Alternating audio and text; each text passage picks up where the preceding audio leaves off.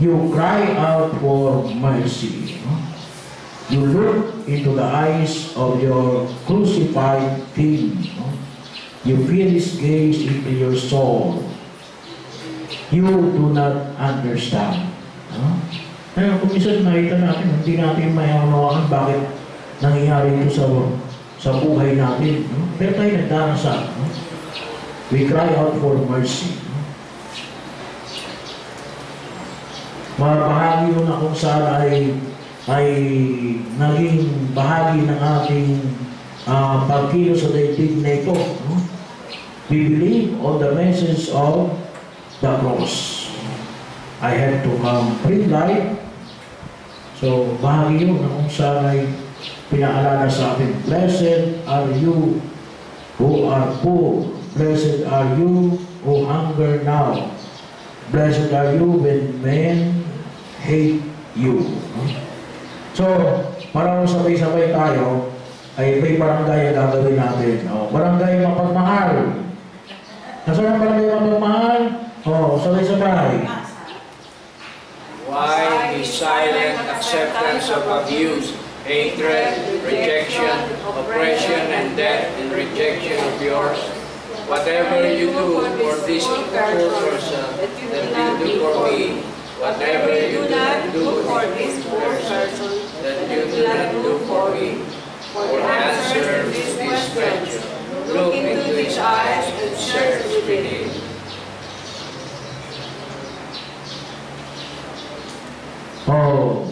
Barangay Mapagbigay.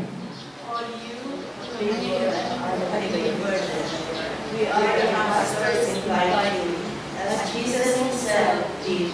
Come to Jesus, come to me, Jesus said, and I will give you rest. To you also Jesus has said, I have come to give life and to give it to the full. Your labor in love, you work of hoping, heavy is your sacrifice to bring the new life that Jesus brings. Whenever you can, you pray. You ask Him to help. Now come to Jesus, hanging from His cross.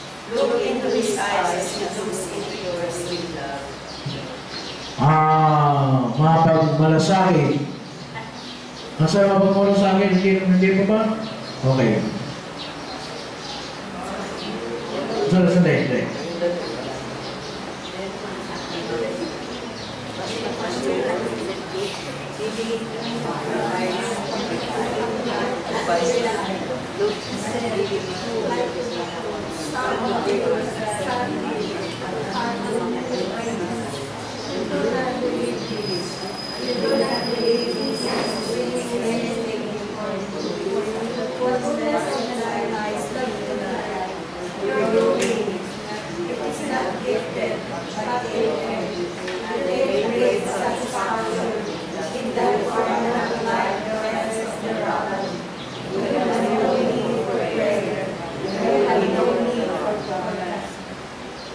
You are rich, no?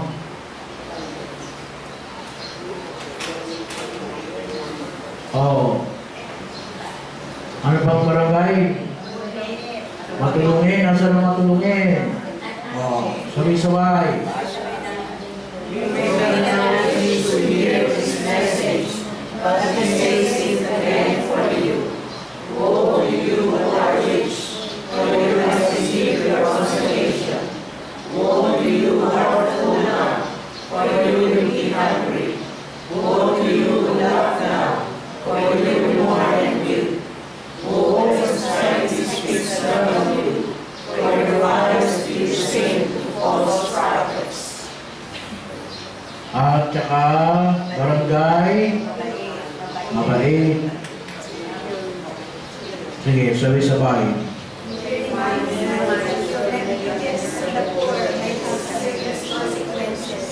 Whatever you have done or not done to one of this, the least of my brothers and sisters, that you have done or not done to me, look into His eyes, gazing at you from the cross. Barangay Mapagbigay. Before Jesus poured, with that gaze filled future. Shame and repentance and sincere grace. Then you are considered expectant challenge for you. Turn away from your pride, your selfishness, your idolatry of money, in love. Work on building the kingdom of God. Stop corruption. Stop the misuse of the people's funds. The ones of destruction and violence. Barangay mapagmahal. Fight the poverty of the poor. Build vibrant companies that we use our resources to create wealth for our people, but distribute that wealth equitably. Build an economy that is open to the world, but whose benefits do not include exclude. Provide jobs. Provide education that respects all our people as human beings and children of God, not just cogs in a global production machine. Provide education relevant to the fight against dehumanizing poverty, basic education to all, and higher education to all who desire it. Build a society of dialogue in our diversity, and especially for our poor. Build a society of peace. Say no to war, for the greatest victims of war are the poor. Barangay mapagmalasakit.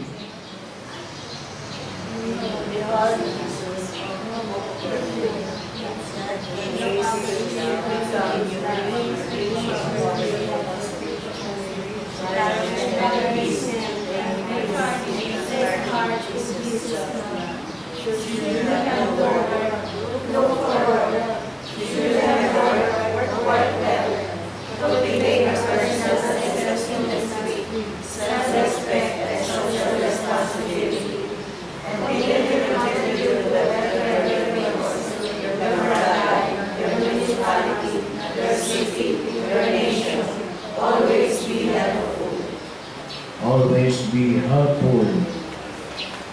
Barangay matulungin. Both as on good terms, together with your spouse, lead your children to the love and respect the Lord through our loving communion. Be happy in your lives and in your basic sections of the community. Love as you are by God. Share Christ's need of your faith and love. You are not just receivers of the gospel, you are its bearers. Barangay mabait.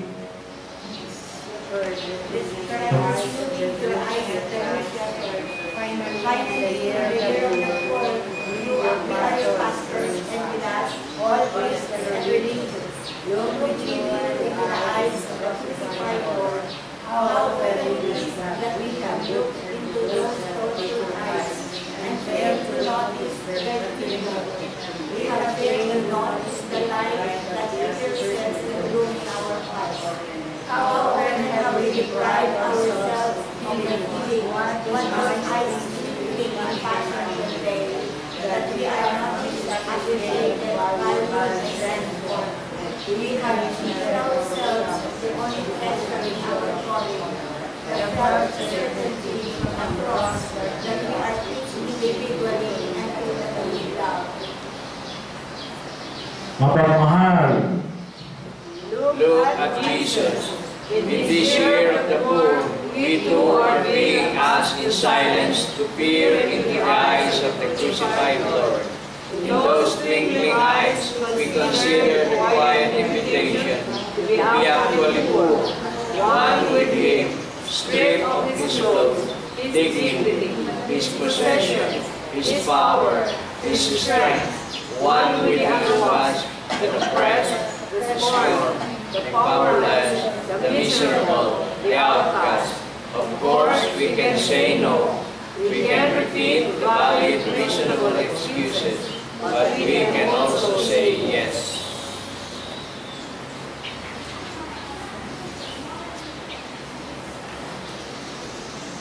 Mapagmalasakit. This year of the Lord, we are the newness here.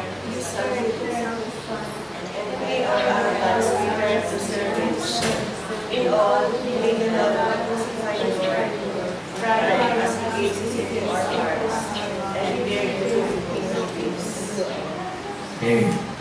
So yan po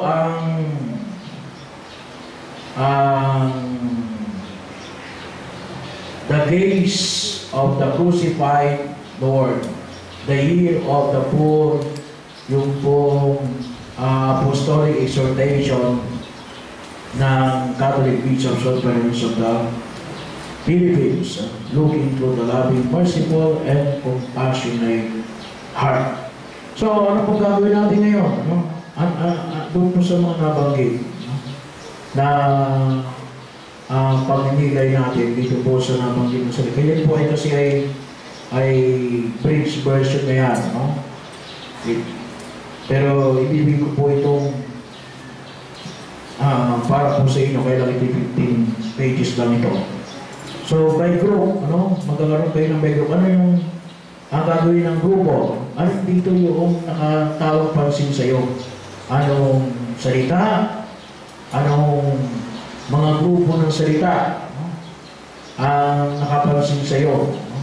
O pangungusap na tumingo sa iyong puso para sa panahon na ito ng ating pagninilay. And then, ay hiniling po natin na by barangay, ay magkaroon ng panahon ng sharing na ating pagninilay sa araw na ito.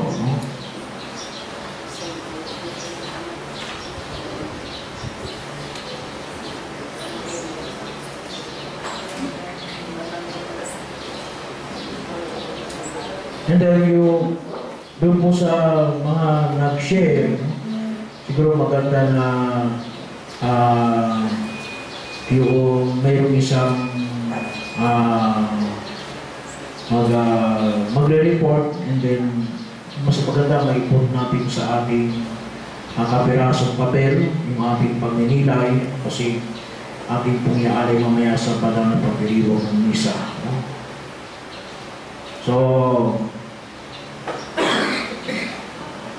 ito po ay tatlo lamang, pero makatutulong po ito para po sa inyong pagninilay. Ito rin naman narito, yung barangay papagbigay. So, group yourself sa barangay mapagmahal. Sa barangay mapagmahal. Barangay mapagmalasakit.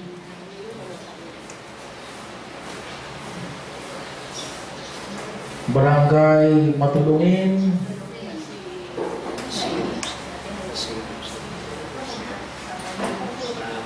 And barangay mabait. So, group yourselves po, para po sa pagninilay. Ito mga nabanggit natin, yan po yung longer version na naman yan.